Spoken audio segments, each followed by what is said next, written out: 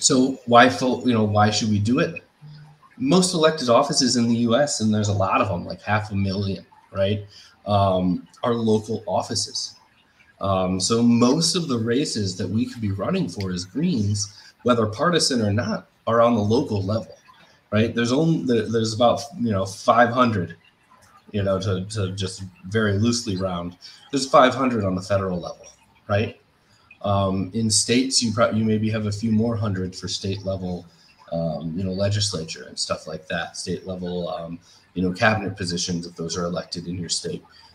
The rest of them, thousands upon thousands in every state, are local offices, school boards, park boards, city council, right? There's education, but there's road districts and education boards. And, if you're in California or Texas, they have some crazy ones like, railroad commissioner, which actually in Texas regulates a whole lot of stuff, including, I believe, the oil industry, right? In California, there are, basically recreation boards that are oriented around tourism and things like that. So there's a lot of things to get involved in. It's easier to get on the ballot for a lot of these races. It's easier to run a campaign on a local scale, right? Once you start running statewide and federal offices, we're talking, you have to have a serious operation if you're going to compete. You've got to get hundreds of thousands of votes if you're running for, Congress or something like that. And that takes a lot of work. That takes a team, that takes a party to support you, right? So local campaigns can provide a stepping stone to those larger campaigns. They allow you to build relationships. They allow you to build skills and experience. And then after you've ran them and hopefully seen some success in local campaigns, and we'll talk later about what success means, because it doesn't necessarily mean winning. But once you've done that, it's a lot easier to jump up to a state house, and then from there jump up to a U.S. house, and then from there jump up to a Senate or a gubernatorial campaign, right? We can use these local races as stepping stones to get to the larger ones.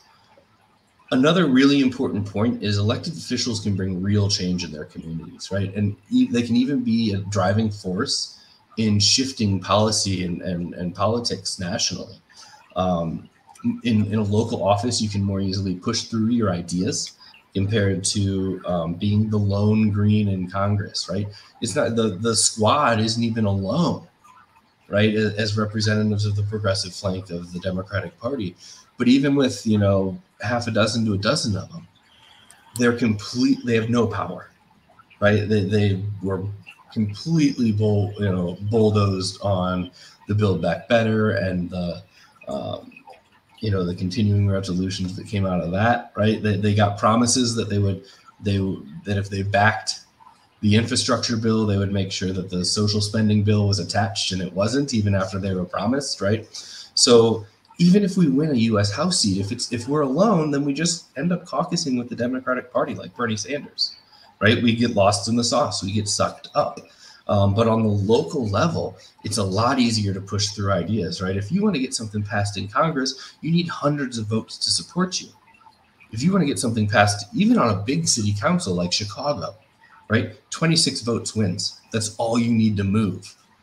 So it's a whole lot easier, whether it be through, political or popular, citizen pressure, or just the backroom dealings that are politics, right? It's a lot easier to push ideas through on the local level.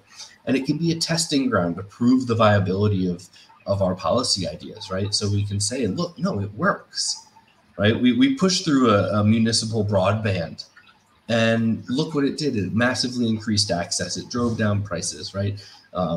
And so we can use it as a test case for those things. And there are examples of Greens successfully doing that, right? I think it's New Plots. New York had a Green mayor before gay marriage was legal. He just started marrying people as the justice of the peace, right? And he got in trouble for doing it, right? And where the marriage is legal, probably technically not, because it was illegal in New York at the time. But it brought the issue to the forefront, and it moved the needle on it, right? And he was able to do that because he was the elected official, and he was officially a justice of this peace, and he could marry you, right? And so he did it, and he said, screw New York law, New York law is homophobic and bigoted, and anyone should be able to marry who they want. And he was able to unilaterally push it. Gail McLaughlin is another example of a Green mayor, really pushing changes during the housing crisis in the late aughts. Gail McLaughlin was a mayor in California. She used eminent domain to take over houses publicly that were going to be foreclosed on to stop the families from getting kicked out, right? She was able to completely reorganize their police department and orient it towards a community control of the police foundation, and it massively reduced crime, right? Massively reduced violent crime in their community. So just by getting into this, lower level local position of power, we can make really big changes. A big fight that's happening by me right now in Illinois is a CO2 pipeline that wants to come through. And the company has said, we'll use eminent domain to take your land if you won't give it to us. Well, my county and now another small county, both of which are Republican controlled, have hired lawyers to oppose it, right? So we're seeing even Republicans in these cases, right? My county board is Republican controlled, but they were the first county in the state to hire lawyers and start going at this CO2 pipeline company and saying, no, you're not coming through Sangamon County. No, you're not, taking our land through eminent domain. So these are races that if we get in position, right, we show what we can do, and we actually have enough power on the local level to push some stuff through, as opposed to just getting bogged down and lost in the bureaucracy and the corruption of the federal government. Local parties can also serve as electoral coalition for issue movements and various political formations, right? Greens always talk about, we want to be the electoral wing of progressive movements. It's far easier to gain that kind of coalition support of other organizations on the local level, right? And we saw that in 2020 with our Left Unity campaign. We had DSA chapters endorse us, but national DSA endorsement was never on the table. They were never going to buck from the at least tacit support from the Democratic Party, if not outright support, right? That was just never going to happen. Organizationally, that wasn't who DSA was, and that's not where they're at politically even today. But there were locals. There were locals here where I am in Central Illinois. There were locals in Utah, that were able that came, and there were a few others I can't remember, but they were the ones that endorsed, right? And that's the same is true, for local candidates I know in Allegheny County in Pittsburgh, right? You all get endorsements from your local DSA that would never ever happen on the national level. And by forming these relationships on the local level, just like by putting ourselves in local power, we can filter up that power. The same is true with these relationships with organizations like DSA, Sunrise. I don't think Extinction Rebellion gets into endorsements of political candidates, right? Or Sierra Club. These places, when they start endorsing us locally, when we start winning, when we start pushing through our agenda on the local level, now that local is going to pressure their state party, their state organization, right? Hey, these Greens are doing things if we give them the chance. And then that's when, once that relationship is established on the state level, now you've got a state level pushing the national, right? And I think Sierra Club's probably a great example because they are, for all intents and purposes, they are a Democratic front, right? They almost always back the Democratic Party. But on the local level, for instance, I know our local Sierra Club chapter lead very well, and I think they would endorse a local Green candidate, right? So there plays that role. And then one thing I realized as I'm reading this that I forgot, political parties give you longevity, right? Campaigns begin and campaigns end. And usually when campaigns end, most of the people that supported the campaign kind of disperse back out, right? They fade away. But with a local party, there's somewhere you can direct people that you meet through your campaigns. And that local party will last cycle after cycle after cycle. It'll be there. So it allows you to build power in a way that you can't if you're just running as an independent, right? If you run for office as an independent, you don't build any of that long-term power, right? You're not able to redirect it into an official organization that can last beyond your campaign. Here in Illinois, if I ran as an independent and I got, across the threshold to get ballot access as a Green, that means that whoever ran in my district after me would have that ballot access. As an independent, is only for me, right? It doesn't extend to anyone else. Right? So why form a local party? Because they're what we need for long-term growth, right? Campaigns are like the boosters, right? The shots in the arm that get you going again, right? But the campaigns are your constant influx of new people, new ideas, new organizers. But if you don't send them into the party, it just kind of languishes. So I just talked about a whole bunch. I want to see if Garrett has anything before I click the next. Yeah, I echo pretty much everything you said there. I kind of took some notes as you went, thoughts that I had.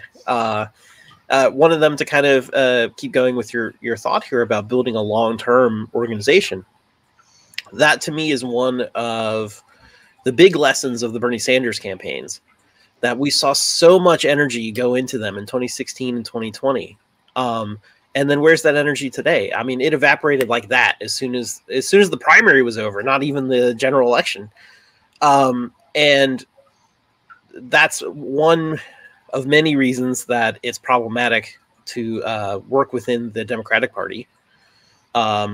However, that same sort of thing can affect Greens too, if we're focused only on campaigns and not on building long-term power. So, this is why if you've seen our previous 101s for Green Party 101, Eco-Socialist 101, we always insist that the Green Party is both an electoral organization and an activist organization. We have to be able to grow that long-term power. It's not going to happen overnight. It's not going to happen in one election cycle. But we can keep ourselves motivated by focusing on these issues, focusing on these ground level, local things, meeting our neighbors, building out that support and solidarity with our neighbors and with, aligned organizations, like Chris was saying, local DSA parties or chapters, I should say, but local parties too, that, we've cooperated with our local, Socialist Alternative and PSL on events, for example. There's various community organizations that do different things here that we work with. And that's where you start at the ground level. And once you build the trust, right, and the relationships and the solidarity with each other, you can run candidates that can really win. And, we've seen a big jump in that where, our candidates for local office, we've run in a couple of cycles now. And the first cycle, no one knew who we were, but the last cycle, they were getting over 30% of the vote. So we're moving that line, right? As more people get to know us, then they support us, and we grow the movement. So there's a lot of reason to make sure that all of our organizing goes into the long-term picture and not just getting caught up in election cycles. I also wanted to mention. Speaking of issues, I think one aspect that forming a local independent political party is so important compared to, nonprofits in these other organizations is because, aside from being captured by the Democratic Party very often, they tend to be very single issue focused. And so they end up becoming very siloed. And you even see organizations kind of duplicating and repeating work because they're all kind of off on their own doing, this one little very niche thing. And what the promise of a political party is that we have a whole political platform that can unite all of these issues together, and to see how all of these issues are related through that eco-socialist lens. We can see how all of these issues are actually, fundamental, what would you call it? Like symptoms of living in a capitalist system that's run by, centuries or built on centuries of, racism and sexism and patriarchy, all these concepts, right? And when we can unite them all together and realize that these are all actually part of the same struggle, that's when we can really build a big movement in solidarity. So you don't really see that so much in nonprofits, but you do see that in a political party that builds a platform and runs candidates that unite these issues. And lastly, I wanted to emphasize that it's so important to look at local offices, because that's where a lot of change happens, and a lot of change happens really easily. It, of course, it varies depending on the state. But in Pennsylvania, for example, outside of the major cities, like outside of Pittsburgh and Philadelphia, which are kind of the two oddballs, everywhere else in the state, you're talking about town councils or county councils, for that matter, of like 3 to 5 people.